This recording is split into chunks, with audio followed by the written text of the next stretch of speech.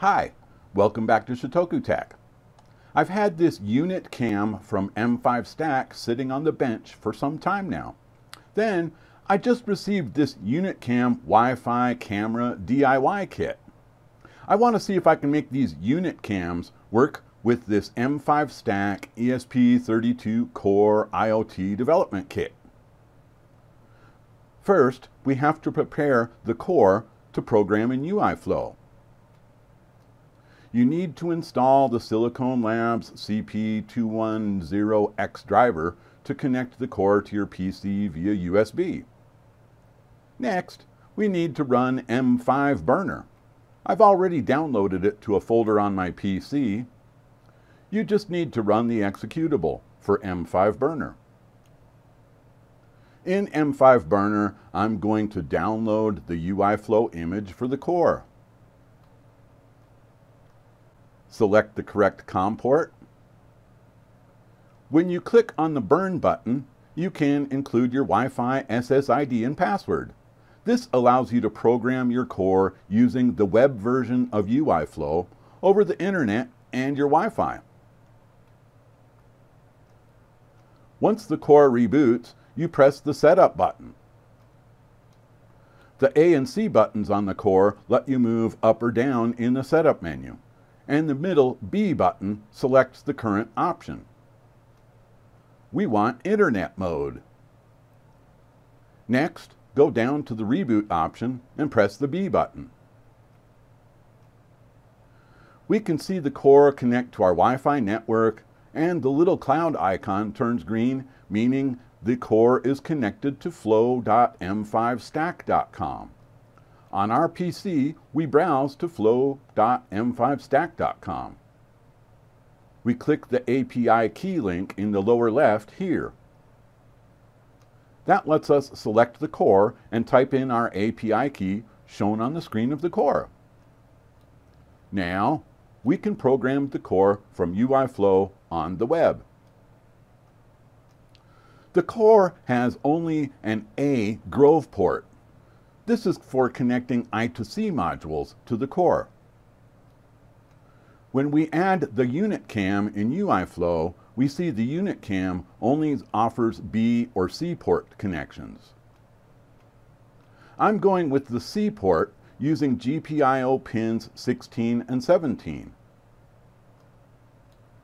I soldered some male DuPont jumpers onto this Grove to pin adapter. The connections from left to right are TX, RX, 5 volt, and ground. Let's connect the TX jumper to GPIO 16 on the core. This is defined as RX in our program. Connect the RX pin to GPIO 17 on the core, and this is defined as TX in our program. The 5 volt and ground jumpers plug in here. Now we have the unit cam connected to the core via port C GPIO pins 16 and 17. Let's write a simple demo program in UiFlow.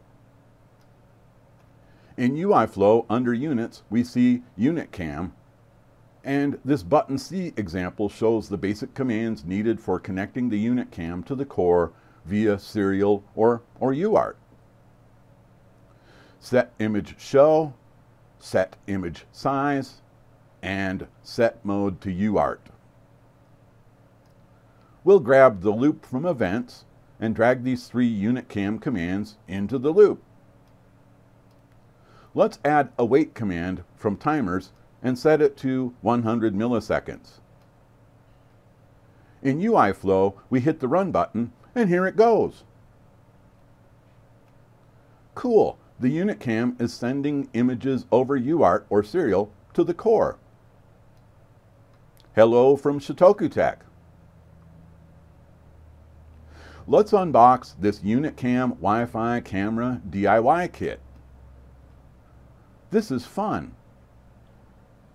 Everything is attached to this parts tree.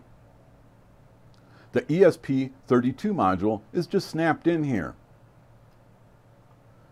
This comes with 2 camera modules. The camera modules are taped into their housings.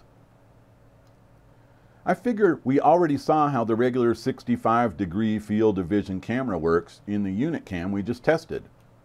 So let's use the 165-degree field of vision fisheye camera. This has a little padded double stick tape on the back.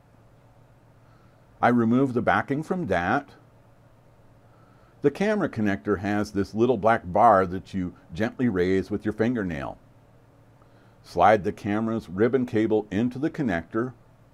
Lower the black bar to lock the cable in. I need to put a little fold in the cable to get the pieces of the camera to fit together. I'll just use some of the parts tree to put that bend in the cable. A little more maneuvering, and there we go. The ESP32 board's Grove adapter fits into the case here, as well as the camera unit. Now we can snap the back panel into place. The kit also includes this Lego adapter. This is easy to snap on, but it's difficult to remove.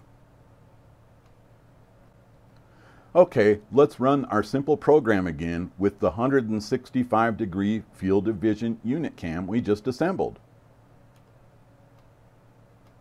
Cool.